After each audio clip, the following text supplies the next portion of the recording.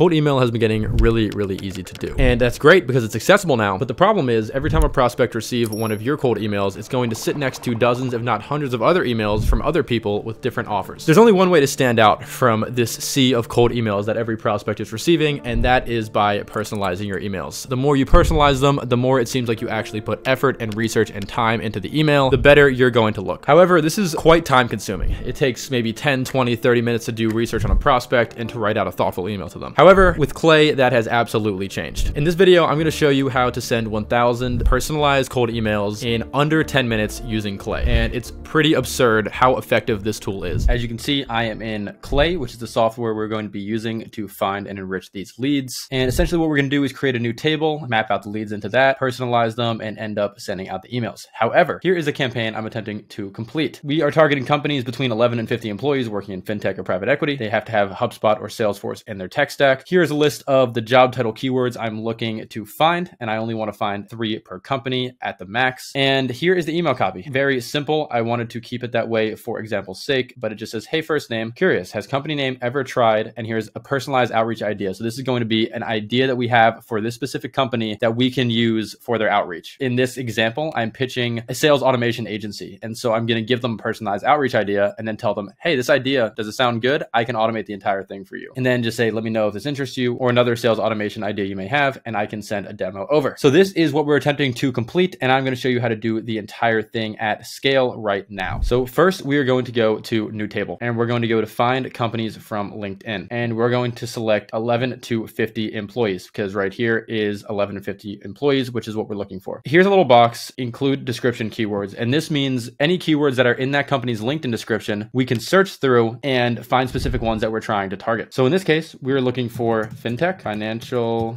technology, private equity, and PE. And we want to make sure to keep any agencies out of it because we're not trying to target them. And we're going to look in the United States, United Kingdom, and Canada. All right, so there are 5,000 companies that we can import into our table. What I'm going to do is throw them all on the table. We're going to run some enrichments here, and let's hop into it. So as you can see right here, we have 4,846 rows in this table. That is 4,846 companies that we can possibly reach out to sign as a new client. But the magic hasn't really even started yet. Let's get into the actually cool part about Clay. So back to our plan here, we decided that these companies must have HubSpot or Salesforce in their tech stack. So that is going to be the first way we qualify these companies. The way we do that is by clicking new column and add enrichment. So what enrichments are is they're pretty much ways that you can either find or manipulate data about a company that you can then map out into a Clay table. You can also use enrichments to personalize outreach, which you send to decision makers to ideally sign them as a client. The key personalizing outreach is to making it sound like a person is actually writing the email as opposed to the AI that is actually writing the email. In this case, what we're going to use is a waterfall. What a waterfall does is it uses several enrichments at once to attempt to find a certain data point. And the reason waterfalls are so great is it allows you to find data at a higher accuracy. The waterfall we're going to be using in this case is the tech stack waterfall, which is going to find every technology that the company uses. This is obviously incredibly useful and is perfect for the use case we're going to be implementing in this table. All you have to do is put the little domain block in this section right here. You'll see here it says some rows may not resemble a company domain. That's just because some of them don't have domains, but for the most part is going to be completely correct. For technology filter, we're going to put HubSpot and Salesforce because those are the 2 technologies that we're looking for. Then we're going to save and run the first 10 rows to make sure that the integration is working correctly. All right, so the first 10 rows have run, and as you can see, one of them has matched, which means the integration is working, and we're going to run it for all 4,846 rows now and see how many companies have Salesforce and HubSpot. After a little while, all the integrations have run and we have 4,800 results. Now it's time to see how many of them actually contain Salesforce or HubSpot. The way to do that is just to add a filter. So we're going to go right here and we're going to find tech stack and we're just going to put is not empty. And we have 863 companies that have matched the requirements that we need. Now the next step is to find people who work for the company and eventually find their emails. So what we're going to do next is go back to Clay here. We're going to click new table. We're going to go to find people from LinkedIn. LinkedIn, and we are going to use the table that we just created, which should be right down here. All we want to do is find people with the specific job title. We're going to go right here and copy it. We're going to paste it right here, and we're not going to change anything else. However, we are only going to want 3 people per company, as I put right here. All right, so we've got a solid amount of people here, and so what we're going to do is import them into the table and get started enriching them. What's really cool is you can actually import them fully enriched. So this will run our enrich person with LinkedIn integration, which pretty much just allows you to find hundreds of different data points on each one of these people, and we can then use it for our outreach. So I'm definitely going to use that and continue, and it will import the results for us really quickly. All right, so now we have all of these people imported into a table. You can see here we have 409 contacts that match the criteria, both job keywords wise and company qualification wise, that allow us to reach out to them and guarantee that we're reaching out to people within our ICP. So next, we're going to click new column here and add enrichment, and we're going to go to OpenAI. What we're going to try to do is create these personalizations within our email campaigns. So of course, we already have their name, we already have their company name, but what about this outreach idea? As I mentioned before, what we're going to try to do here is create an idea custom to this company that they can use for their outreach, and then tell them, hey, that outreach idea that I just gave you, I can automate the entire thing. You don't have to do any upfront work. I will run it for you. Next, we're going to go to use AI, and I'm going to write out this prompt really quickly. All right, so here's our prompt right here. It's not going to be perfect probably because it's the first try, but you will see how the use AI integration works. So what I wrote is, using the company's company description, give me a creative outbound idea that the company can use to get more sales or clients for their business, and keep it to a short sentence. Then format it in the form of an action. For example, if the output is build sandcastles, then format it as building sandcastles. And I'm going to add, here's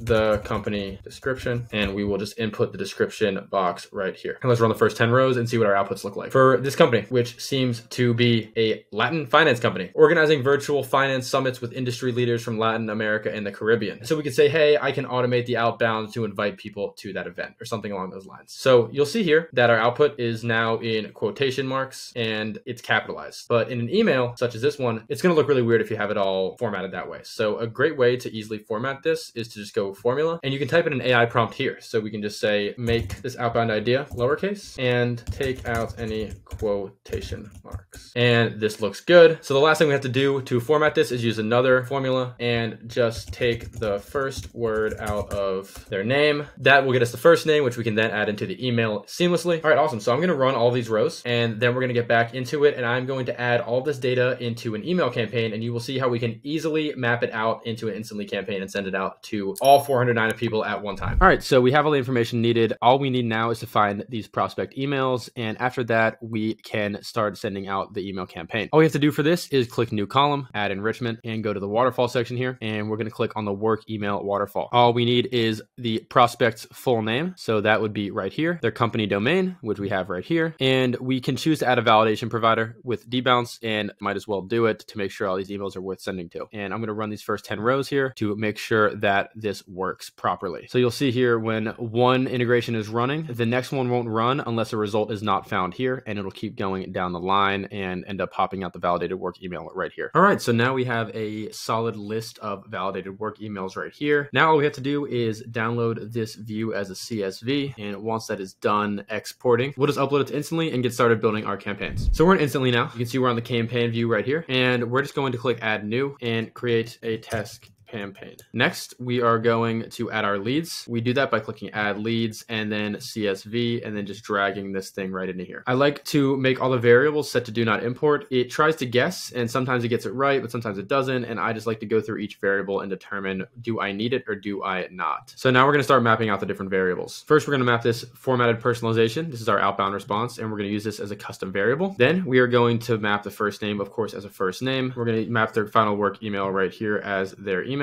Lastly, we just need to map out their company name as the normalized name. So now that we've finished that, we should be good, and we're going to import all of them into our table. Great, so now we're in Instant Leads Campaign Builder. We're going to put quick question as our subject. After that, we're just going to put this here. As you can see, if you just type a bracket right here, these variables will all pop up now. So we'll click first name for the first name, and then we will put company name for company name, and we're going to do that with each one of these variables. All right, awesome. So now that this is formatted, let's click on a preview, and I can show you exactly what this is going to look like. Hey, Dilshan, this is the first name. Curious, has Risk Thinking AI ever tried hosting climate change risk assessment webinars for targeting financial institutions, corporates, and governments? So you can see it has built out the email perfectly, and it's completely personalized, and we can do it with every single one of the leads in this sequence. This would normally take hours upon hours to write all of these emails, and instead we're having this email personalization sequence do it for us, and it allows us to book way more meetings, get way more clients, and just overall expedite your cold email outreach process. And that is exactly how I send 1,000 plus personalized emails on Autopilot every single day. Again, I use Clay to make these tables and to personalize the emails and to ultimately send them, and it is by far and away the best tool on the market. There are no other tools that can personalize to this degree at scale. It's unbelievable. Thanks for watching the video. If you learned something, feel free to like and subscribe, and I will see you on the next one.